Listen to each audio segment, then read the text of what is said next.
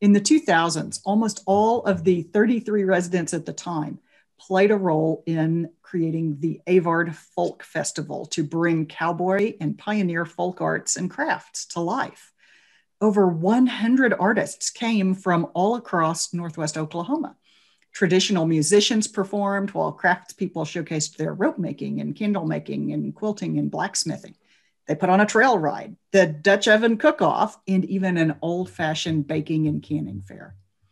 One of the organizers, Donna Schmidt, said their goal was to preserve these arts by supporting the current artists, as well as providing exposure and hands-on experience to everyday people in a fun setting.